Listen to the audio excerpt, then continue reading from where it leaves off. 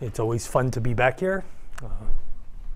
And so I don't know, I know it's a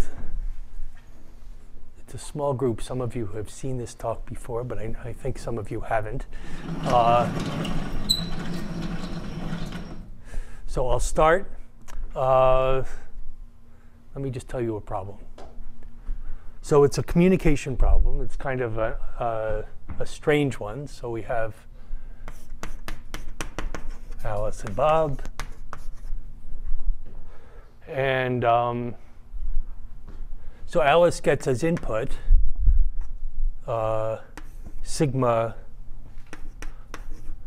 permutation in Sn and a bit.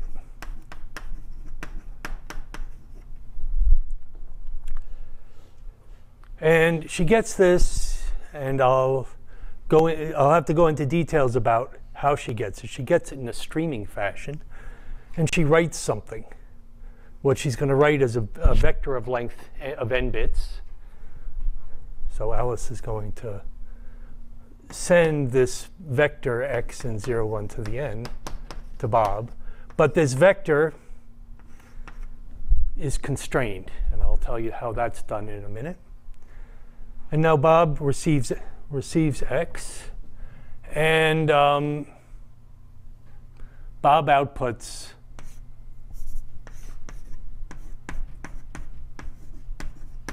a subset of 1 through n. And the requirement is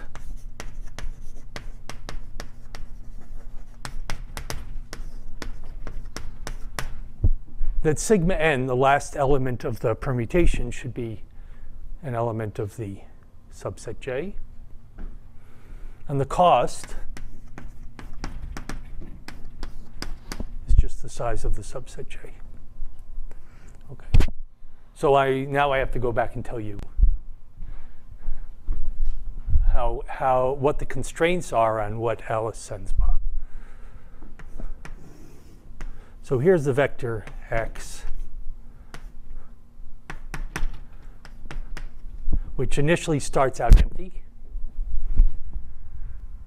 And Alice receives sigma 1. And we'll think of sigma 1 as an index into this array. And that index, so Alice is allowed to write in that position. Pardon me? Yeah. So Alice receives sigma 1 first. And when she receives sigma 1, she is now permitted to write a bit in the sigma 1th position of the array. Okay? Then she receives sigma 2, and then she is allowed to write a bit in the sigma 2th position of the array. So she cannot keep more information? What? She cannot keep more information? She can remember anything she wants.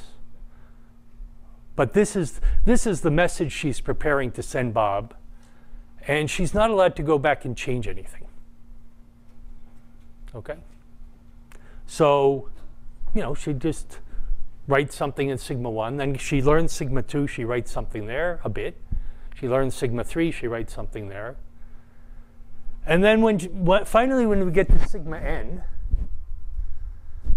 well, at that point she doesn't get to write her own bit. She has to write this bit b that arrives last. Okay? If she was allowed to write her own bit at sigma n, there would be a very trivial protocol. She would write zeros until the end. She would write a 1. And then Bob could look at the vector and say the output, just look where the 1 is. But because Alice doesn't control the last bit, this creates a problem. So I guess I missed the definition. Yeah. So, What is Bob doing here? so Bob just looks at the vector and must output a subset of 1 through n with the requirement that the subset should contain sigma n, sigma n is the last thing that arrived for Alice. He tries to guess sigma. He just wants to guess that, but he's going to guess it by guessing a subset. So he could just output 1 through n, but he pays for the size of the set. So if Alice had control of the last bit that arrived. When sigma n arrives, if Alice had control of that bit, she could just write 0 every time until sigma n arrives, she could write 1. And then Bob will see a vector which is all zeros with 1, 1, and we'll just output that to the position of that 1. But Alice doesn't have control over that bit, so Alice can't do anything. Okay, so is the problem clear? Okay. All right. Is the model randomized or deterministic in terms of is Bob trying to minimize expected cost or worst cost? Worst case, but we'll see. Yeah, at the moment it's worst case. Okay, so let me give you 2 protocols for this.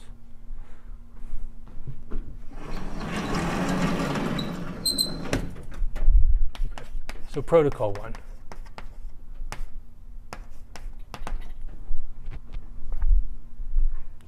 So Alice writes 0 in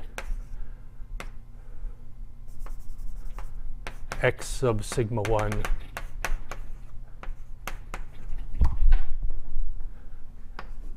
and writes a 1 in x sub sigma n over 2 plus 1.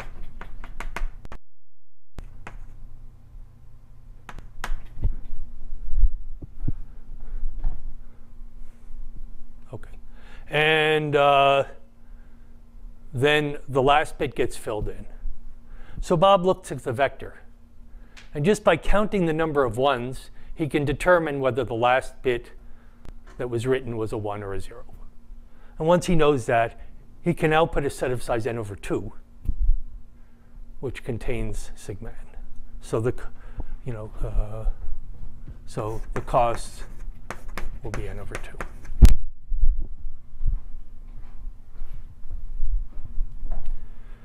Okay.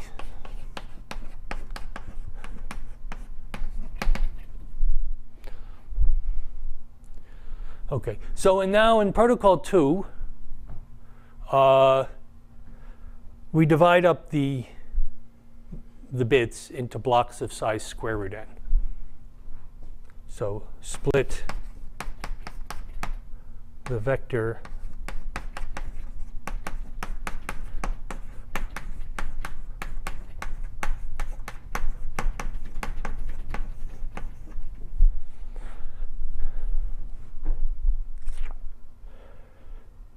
and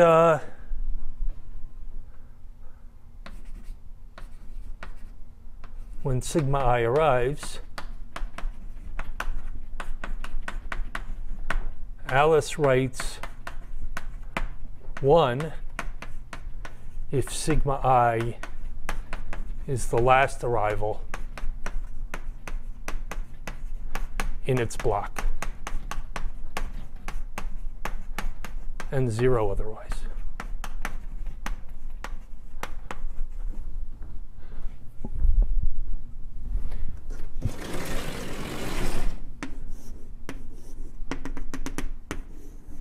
So the picture is, something arrives, Alice writes 0, 0. Then this block fills up, and she writes a 1 in the last bit that arrives. She does that in every block. Eventually, you're going to end up with something like this. So the 1 is not. What's that? The 1 doesn't have to be a unit. What? Okay. Yeah, oh, I didn't mean the last, the last to arrive. So it's yeah, that happened to be a bad choice over here. And then eventually, well, the final bit, this is the final bit, and that gets filled in either a 0 or a 1.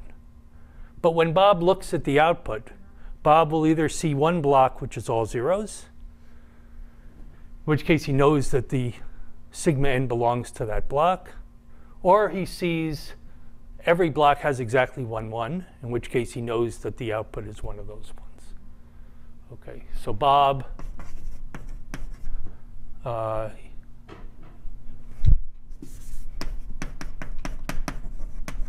either Bob sees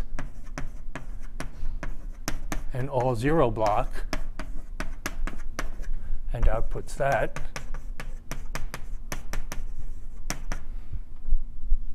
or outputs the set of ones.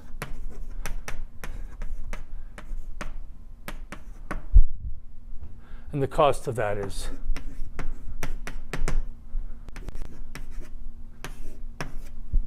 square root of n. Okay, so you know what I say is, so now I've sort of, I present this and I've sort of sabotaged my talk at the beginning because, you know, I encourage you, now beat that. Okay, you can ignore the rest of my talk and just come up with a better protocol.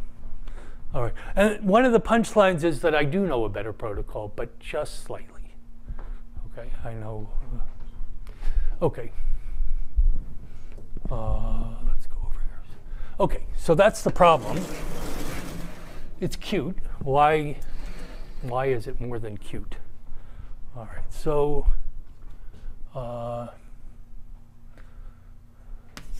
so let me talk about the sensitivity conjecture.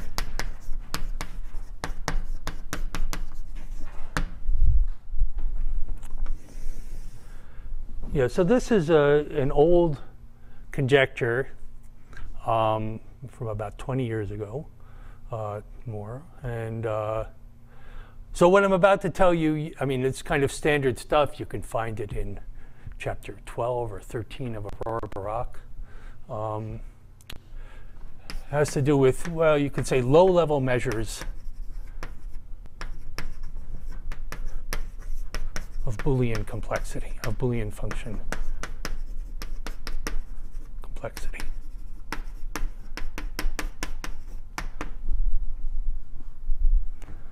All right, so I have Boolean function complexity, and I want to come up with measures of how complicated the function is. So we use circuit measures and things like that, which you know, could be as large as exponential in the number of variables. These low-level measures are measures which are bounded by the number of variables.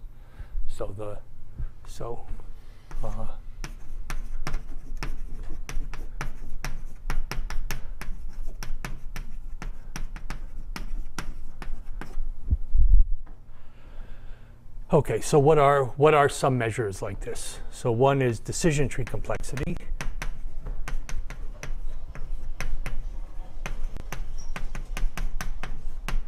So if I write a decision tree for evaluating the function, obviously and I take worst case costs, and the worst case depth of the decision tree will be at most the number of variables.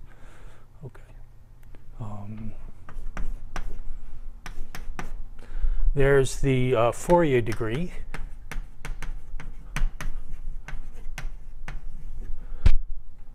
So you write f as a polynomial and view it as a real polynomial and write a function f, a polynomial which agrees with the Boolean function on the Boolean cube.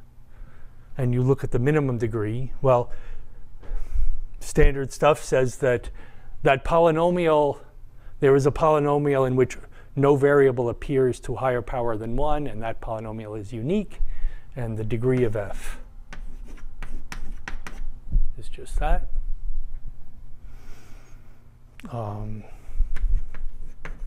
There's certificate complexity.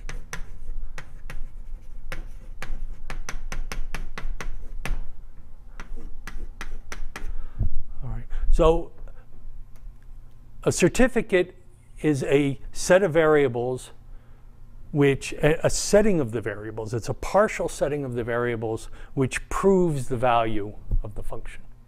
All right, so if I have a function which is, oh, I don't know,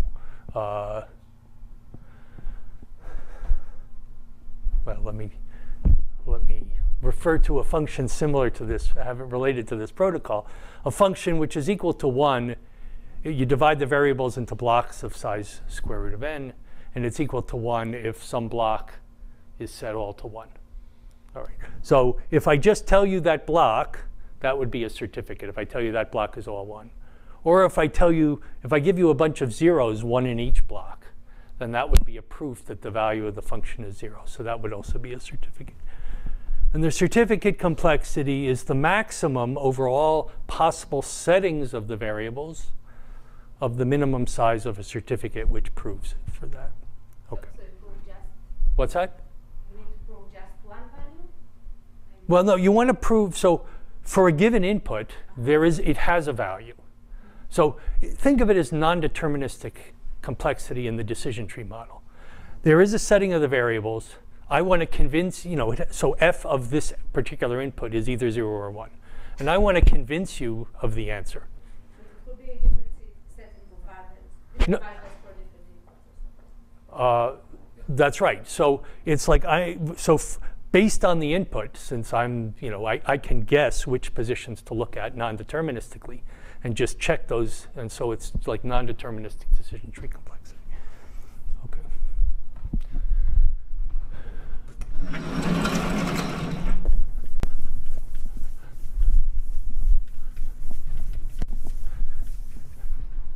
And then there's sensitivity.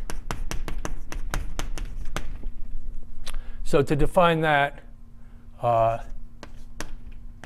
SF of, so the sensitivity of the function f at the input x equals the number of neighboring inputs y of x. By neighboring, I just mean flip one bit,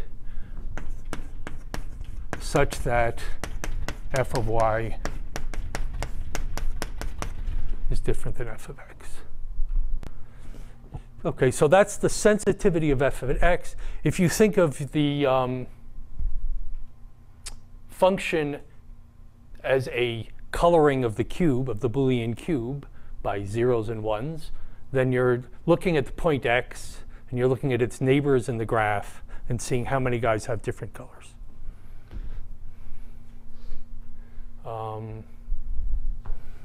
Okay, and then the sensitivity is the maximum over all x in 0, 1 to the n of SF of x. So if I take, let's say, something like the AND function. So at most inputs, there's only 1, 1. And if you're away from that, then you're at a point which is 0 and all its neighbors is 0. So that sensitivity is 0. But at the point which is 1, the sensitivity is n. So that means the sensitivity of the function is n. OK, so there was a line of research that was initiated by Nissan and Segedi.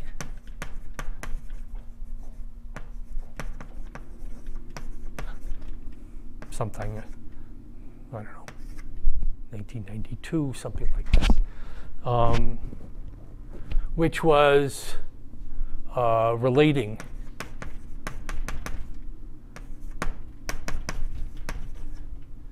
these measures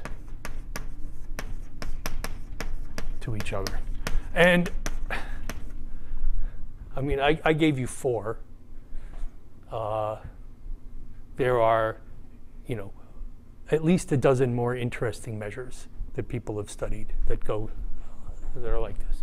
So, I mean, just to say them but not write them, for every measure, like decision tree complexity, you also have the randomized versions, 0 error, 0-sided error, 1-sided error. You have the quantum version. Okay, so you have, so the different, for Fourier degree, you can replace this by the degree of not computing the function exactly, but of approximating the function, and then you get an approximate Fourier, approximate degree, things like this.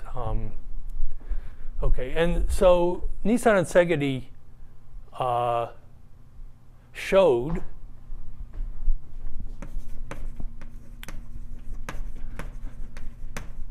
that many of these measures are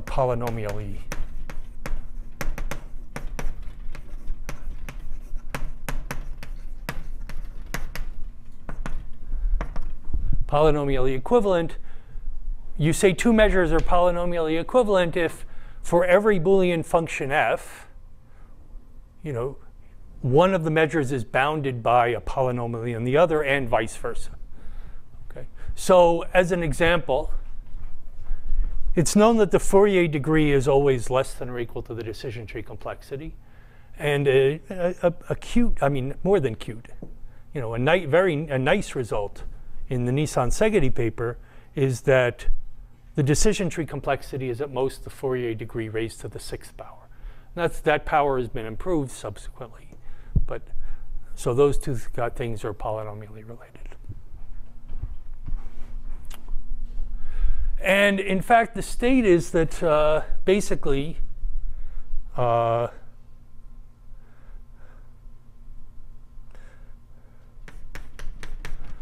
interesting, well, I'm about this measures. So I'll just say in fact.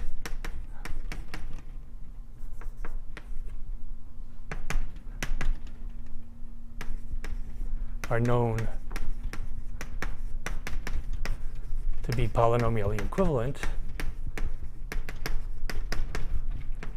So that's a pretty vague statement, and I will keep it vague, but except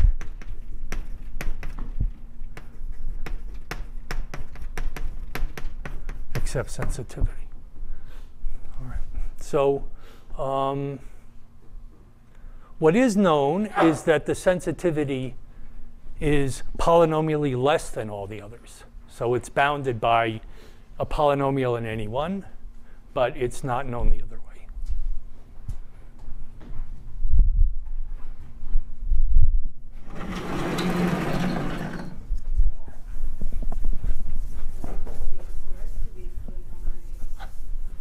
Pardon me? It's believed to be polynomially equivalent?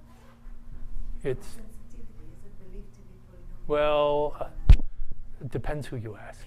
So that's the sensitivity conjecture is that the sensitivity is polynomially equivalent to the others. Okay. Some people believe it. Yeah, I don't know. I mean, yeah,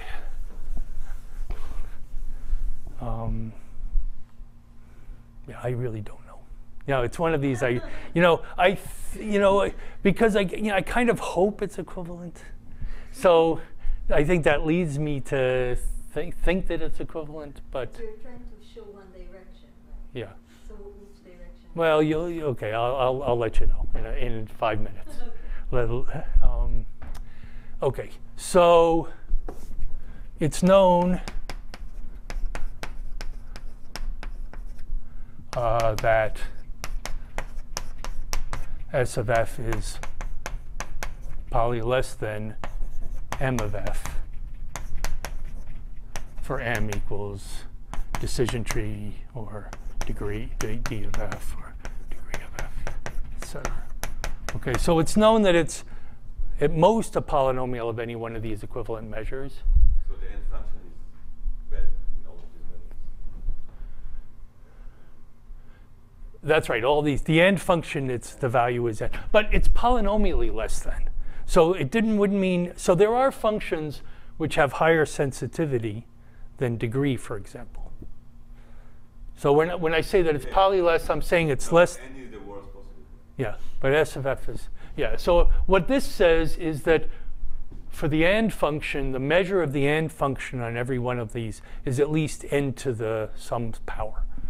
Okay. That,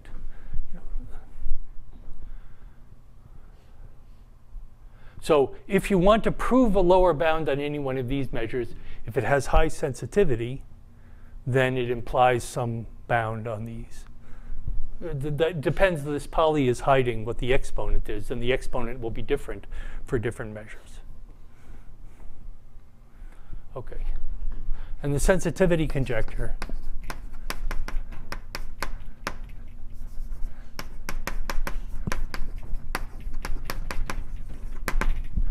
says that S of f is poly equivalent.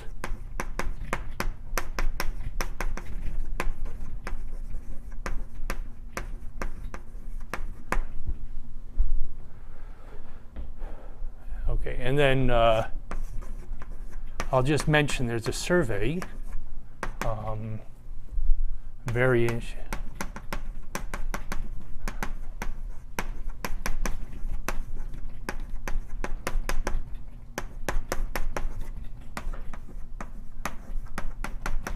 Might be variance, I might have the,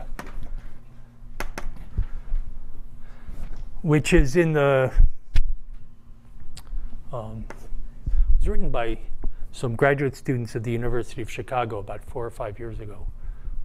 One of them, Puyahatami, I guess, is coming here next year.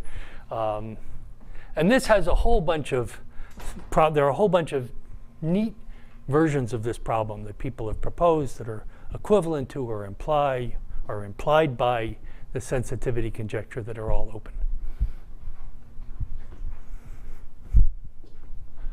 Okay.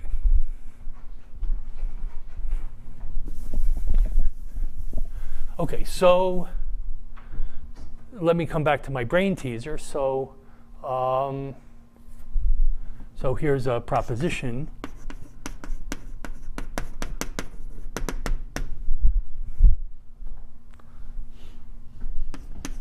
If f is a Boolean function,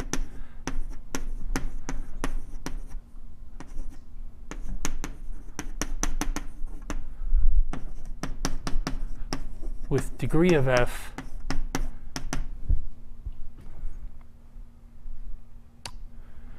equal n, so I don't care how many variables f has, and sensitivity of f equals k, then Alice,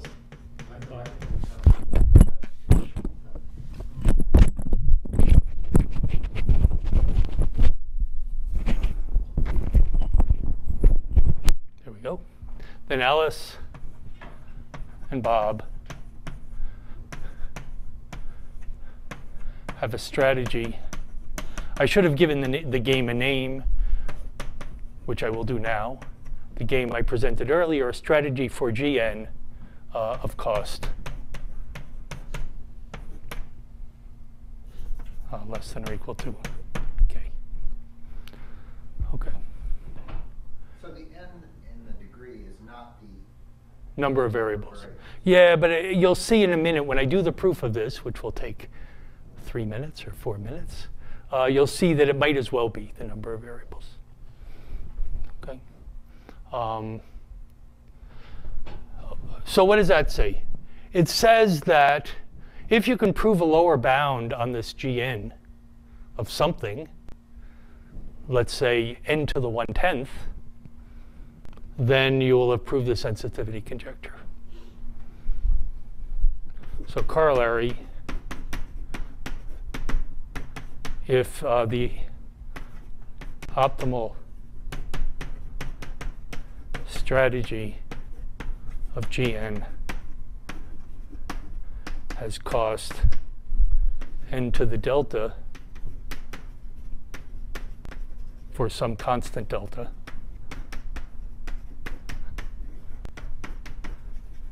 then the sensitivity conjecture is true. How about the other direction? I don't know. And I suspect, well, you know, of course, they might both be true, in which case they imply each other. It's very possible that the game has a counterexample, and I will, yeah. So let's see. I don't know if I should. Let me give you a slight, you know, I'll give you a little bit of a table of contents or what to expect in the rest of the talk. Okay. So what I want to do, I'll prove this. That won't take very long. I will show you 3 strengthenings of the conjecture. 3, if you believe, sorry, now we'll throw away the sensitivity conjecture and just concentrate on the game. Okay, So I will, if you think, so notice I didn't pose a conjecture that the game has cost n to the delta. I mean, I could, but I'm not sure I believe it. But it's just that, but you know, we tried pretty hard to beat it, and we can't. But I will pose 3 strengthenings of the conjecture, that the 3 natural ones, and I'll show you the 2 of the natural strengthenings are false. And the 3rd one still might be true. Okay. But then at the end, I'll show, you know, and once you see the 2 strengthenings that I show you that are false, you'll be convinced that the conjecture can't possibly be true. Okay. But then I'll revive the conjecture by showing you something which sort of separates the actual conjecture from these strengthenings to see why the actual conjecture might still be true.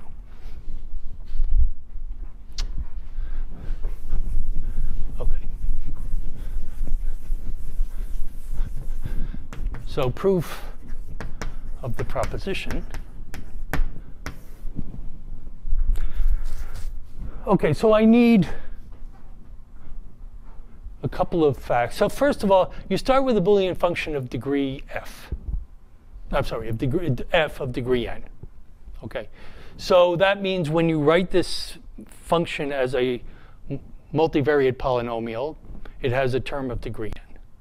Okay, now if you fix all the variables outside of that term of degree n, it simplifies the function, but you can show, well, you know, if you take a maximal term and you fix all the other variables, that term will never go away. So you'll end up with a function which still has degree n. So you might as well assume that the function you started with had exactly n variables. Okay? Okay. So, you know, we're given f. Without loss of generality, f has n variables. Okay, now the next observation to make is that if I give you a polynomial viewed as a Boolean function on 0 and 1, then if you pick a variable, and the degree is something, okay? If you pick a variable, then there's a way of setting that variable. Well, when you set that variable, the polynomial simplifies, and the degree might go down. Okay, and it could go down a lot. But one way or the other of setting the variable, the degree drops by at most 1. So fact, you know, given a polynomial p of x1 through xn, and I and n,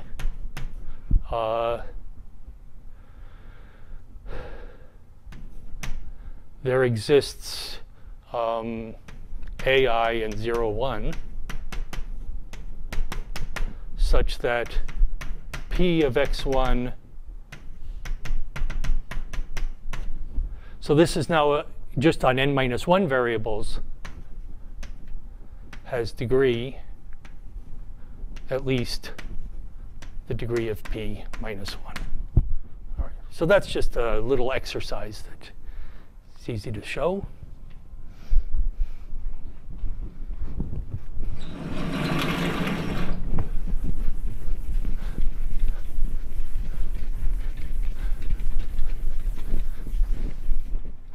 Okay, but this fact gives Alice, was going to give us Alice a strategy.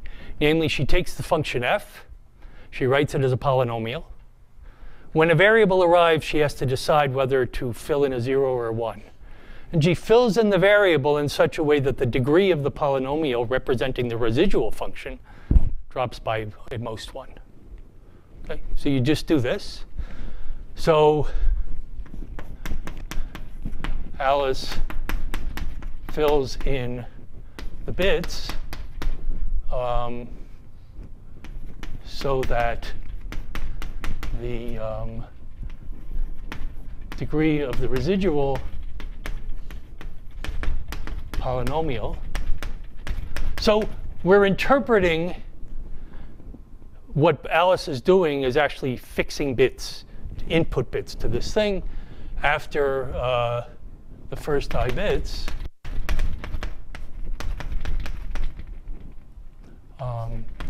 is greater than or equal to n minus I. In fact, it'll equal n minus I. Okay, it can't be bigger than it. Okay. All right, fine. So now let's look at the end of the game. So now, at the very end, Alice has filled in n minus 1 positions. And the residual function still has degree 1. What does that mean? It means that when you have fixed all these bits, the input is now one of 2 neighboring inputs. And to say that the function still has degree 1 is to say the function is not constant, which means you've found 2 neighboring inputs which differ. One's 0 and one is 1. Okay? And now the adversary fills in that bit. Okay, so now Bob sees a vector, sees an input. And now he's got to try to configure out, what's the set of possible last bits. But every last bit has to be a position which, if you flipped, would be sensitive. It would flip the value. Okay? So the sensitivity of this final input is exactly the size of the set. So, Bob gets vector x and outputs the set J of coordinates J such that f of x is different than f of x, where that just means flip the jth bit. Okay, so that's it. Questions on that? Okay, so now we completely forget Boolean functions. We completely forget sensitivity, degree. The only thing we have is the game. So let me remind you what the game is, just to make sure that everybody's, since we're switching context again. So the game is Bob. Alice is getting sigma and b, a permutation in b. Alice is writing bits one at a time, where she's allowed to write bits according to the permutation, except that in the order, but she can't go back and rewrite things. The very last bit is written is b, and then Bob gets to look at the vector x that Alice produces and has to select a subset j, output it, and that j is required to contain the last bit position. Okay, so everybody remember that? Any questions? Okay. So here are some strengthenings.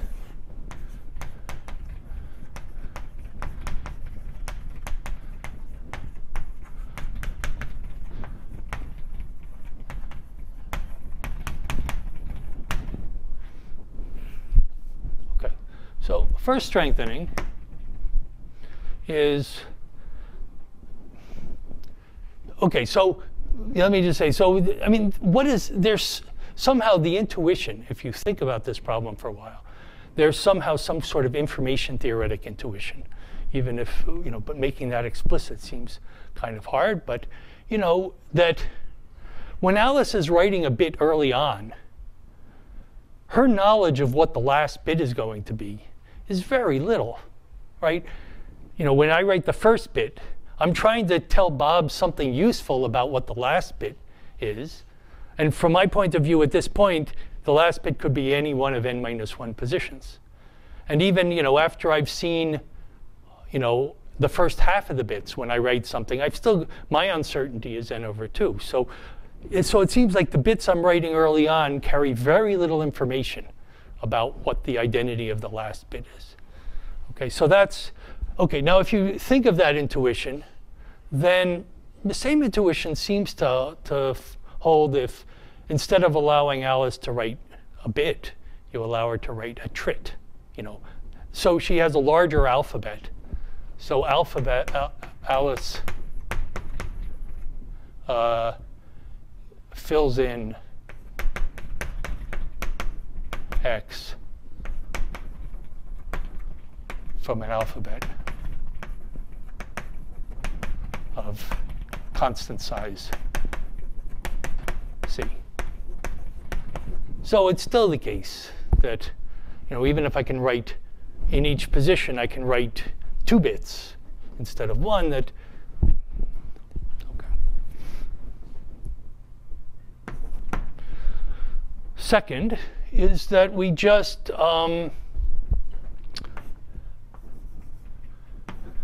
sigma b are chosen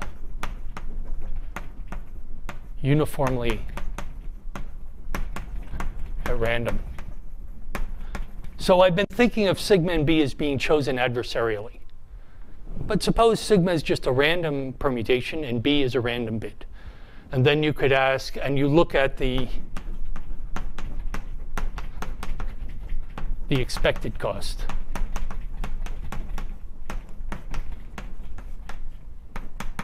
Of the strategy. So instead of looking at worst case, you look at the expected. So you might hope that the expected cost is still high. For example, I mean, in the protocol I gave that costs square root of n, it doesn't matter which permutation comes. The cost is always square root of n. So, so the expected cost will still be square root of n.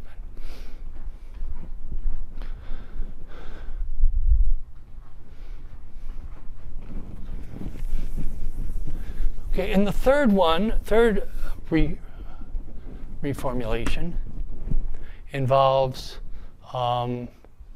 looking at this, but now let's change the game a little bit in a way that we try to make the information theoretic content explicit. So this is like an information theoretic version.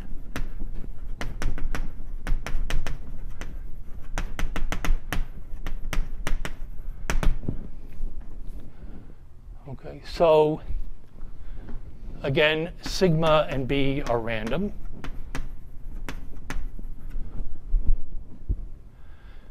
And so if we fix this for a fixed strategy,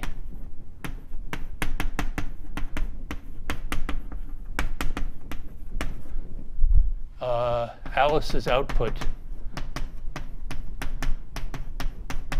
x is a random variable.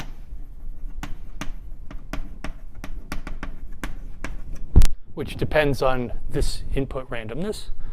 And now you can look at how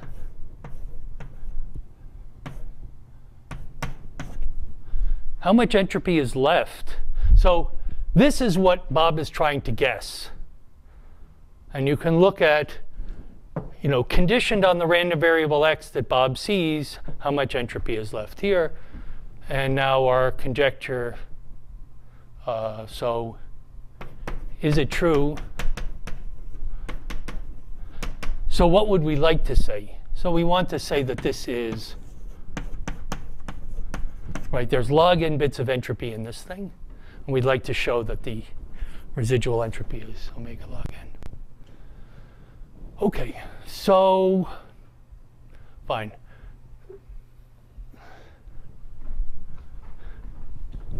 So now let's go back to number 1.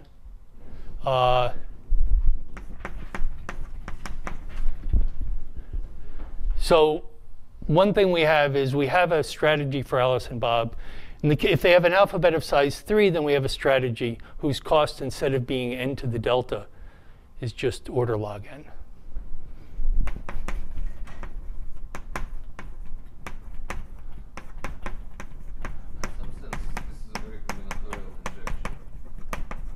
Yeah. So there is no reason to believe this two should hold at all, right? So with average sensitivity, things break down. No, that's true, but this is so I want to say that number 2 still could be true. So average sensitivity, yeah, that's a good point. One of the things about this is that if you do average sensitivity, like you, instead of looking at the worst case sensitivity, you look at the average. The average can be tiny, like the AND function has very tiny average sensitivity because at most inputs, okay?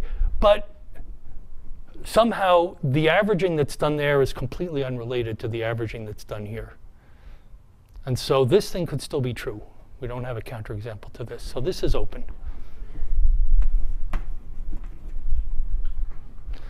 And then the one that I found most disappointing was this one's not true. Okay, so there is a protocol.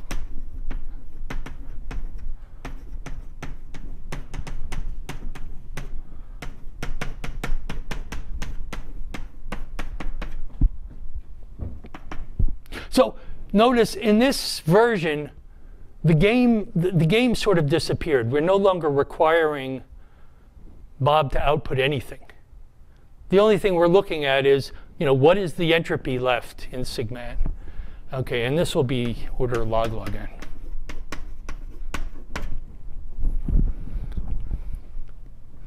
Okay. So good. Let me tell you how these strategies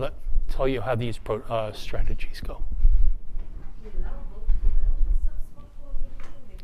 Say again.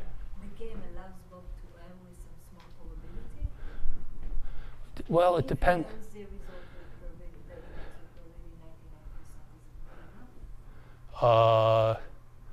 In the original version, no. So in the original version, he must output a set which contains sigma n. Okay. Now, the reason why he can beat this is because if you allow him to err with a little probability, he can exploit that. Okay. That's actually what's happening here. Okay. So let me show you how to beat the conjecture 3 first.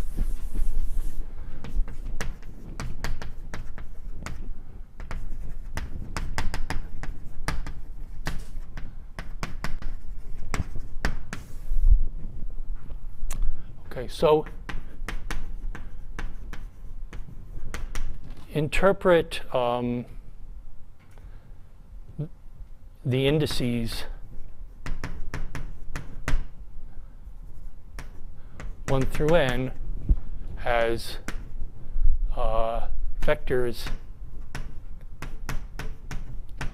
in GF2 to the k, where k is equal to log n.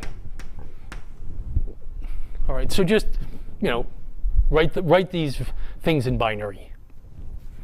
Okay.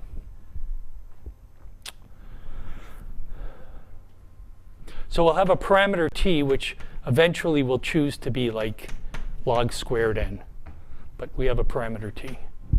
And here's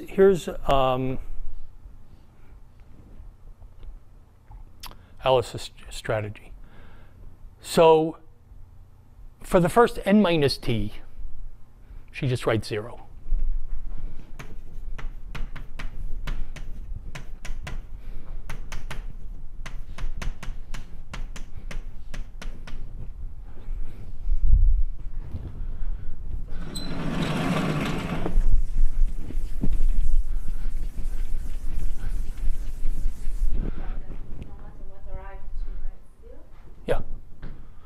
So now there's a subset of t things that have yet to arrive. And we are interpreting them as vectors, mod 2 of length k. And provided that t is a lot larger than log n, which it will be, we'll see in a minute, then there will be subsets of vectors that are left that add up to 0. In this, okay. So she chooses the largest subset that adds up to 0. Okay, so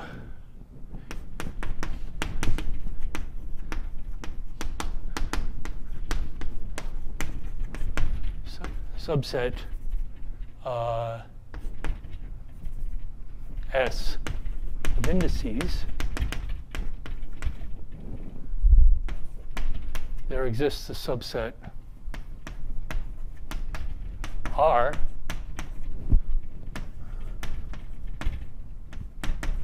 of size at least t minus log n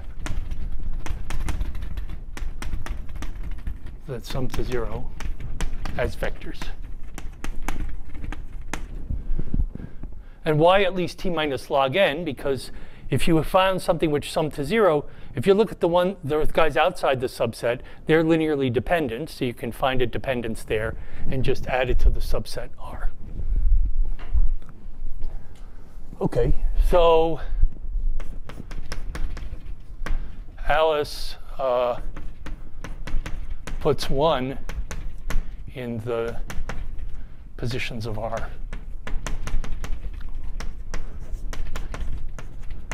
And 0 elsewhere.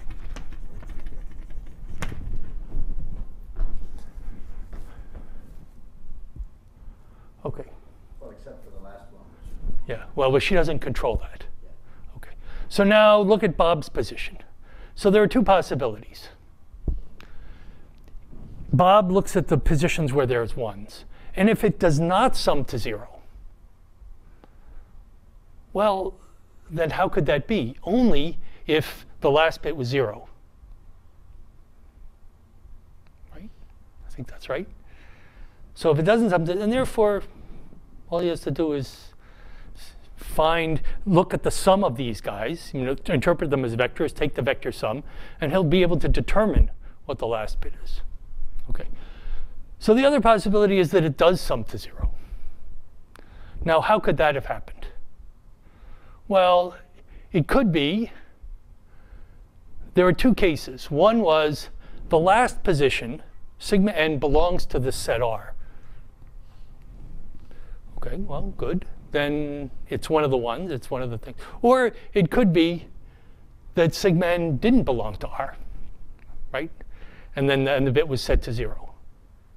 Now, in that case, Bob really doesn't know what to do, because he can, if it, in the case that it was all 0s, but what's the chance that that happened? So the chance that that happened was that the last thing did not belong to R. But R is t minus log n of the positions. So the chance that it doesn't belong to R is log n over t. Okay, so the point is that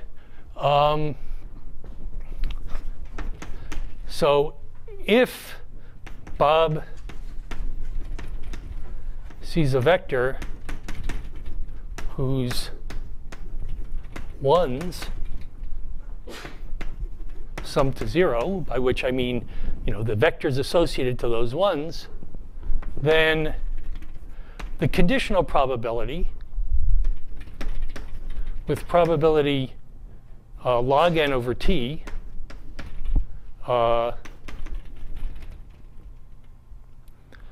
sigma n is a 0,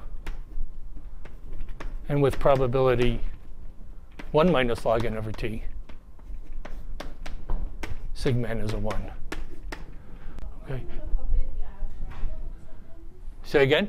What do you mean by probability? Oh, because we're getting it. This is over. This whole setting is where the permutation is coming is a random permutation. So conditioned on that permutation, if I see this situation, it would be that sigma n did not lie in the subset R, and that's a very low probability event. So there's that has very high entropy at this point, but it's multiplied by this log n over t. And otherwise it's this. So you also have to give away a bit. So you could imagine if you're trying to figure out bound the entropy, you say, well, you give away one bit, which determines which of these two situations you're in. That's one bit of entropy. And then conditioned on that, well, it's this situation, which is at most log n bits of entropy multiplied by this probability, plus this situation, which is only log t bits of entropy, roughly, multiplied by this probability. So if you choose t to be log squared n, then you get a log n. Okay.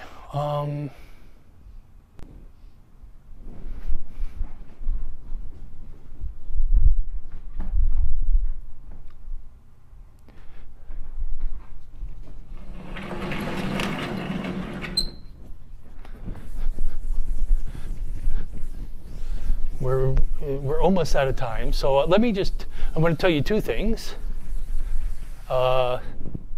Very quickly, let me tell you what the protocol is that beats 3 bits.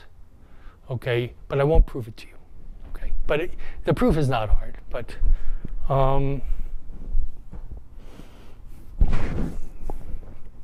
okay, so now we have 3 symbols.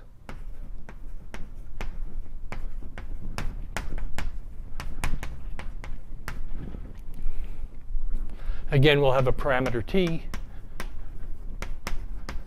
And t will be, let's say, 100 log n in this case.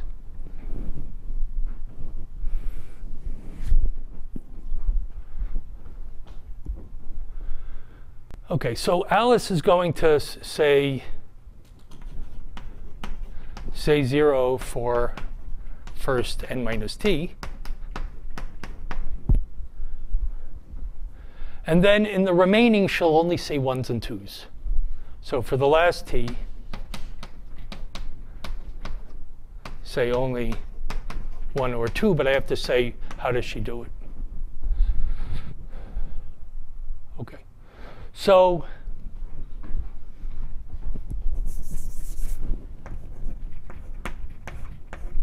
let's look at the n choose t possible sets that might be left. Okay, and let's look at the graph on those n choose t sets, where 2 sets are neighbors if they if they differ and have symmetric difference too. Okay, so so that graph has degrees something like, how many neighbors does somebody have? You can pick somebody to throw away, which is like t choices, and pick somebody to add in, which is like n minus t. So it's like n times t. So the degree of that graph is n times t. So that graph can be colored in at most n times t colors. So color the n choose t subsets of size t with, so just to be trivial, so just less than n squared. We can do much better than that, but n squared colors so that neighbors have different colors.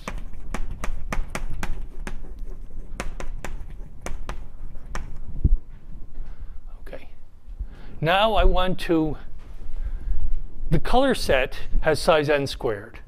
I want to use and do an error correcting code of those n squared colors, in which, so let C map n squared to, so my symbols will be 1 and 2, to the t. So I'm gonna map every, this is a set of size n squared, which is 2 log n bits, and I'm gonna map it to t bits. And if you take a random mapping, it has the following error correcting property, which is that if I give you the output, and even if I suppress 1 bit, if I flip a bit or if I throw a bit away, you'll be able to recover the original thing. So that's a good enough. And you can, if t is 100 log n, a random code works. Okay. So now all you do is you fill in what Alice does is just writes the code of this set, which is this last t. So she wrote 0 here. She looks at the last set. She applies the code. She colors the set. She looks at the color. She codes the color. OK, now, when Bob receives the thing, the first thing he does is he tries to recover what was the code word. Well, it's an error correcting code. What's happened is that there might be a bit that's been flipped, or it could be missing because maybe the bit was set to 0 at the end. Then he can recover the code word. Once he recovers the code word, he recovers the color. Once he recovers the color, well, he's trying to recover what this set of last t bits was. And there might be something missing from it. But given that we have this coloring, that will uniquely determine what the thing, what the set was. And once he knows the last t, that's what he outputs. Okay, so that's the protocol. What's that? Why that's Why? Why is this size 3? Oh, because I said 0 for the first n minus t, and then I'm using 1 and 2 here. I can use 1 at the beginning. Because then you make Then how do I tell the ones that occurred here from the ones that occurred here? T is not known to others? Ah, I see. It's a random. I don't know which ones were the ones that occurred first versus the ones that occurred last. Okay.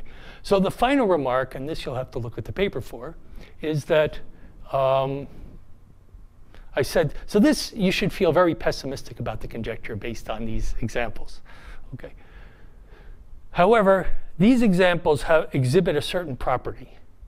And the property is something which we call monotonicity, which is if you view Alice's strategy of what she writes as a function of what the bits have been filled in already, okay, then the strategy is monotone in the sense that if you decided that, let's say, if this one arrives, I'm going to write a 0 or a 1, and then it doesn't arrive, but something else arrives, then you won't change your mind. You'll still write a 1. In other words, you start out writing zeros in everything, and then at some point you switch for each bit.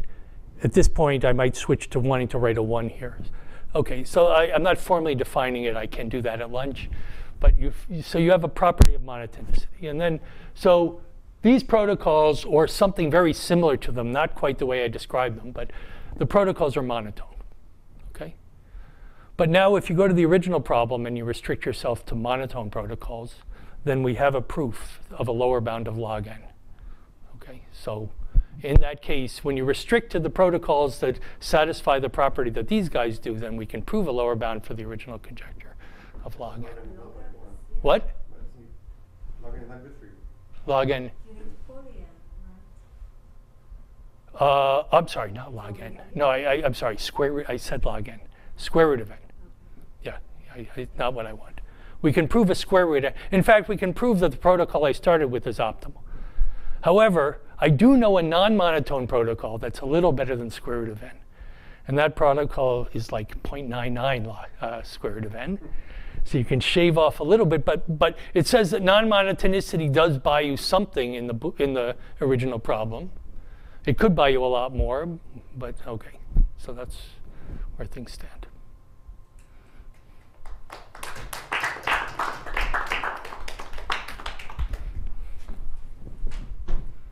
OK, so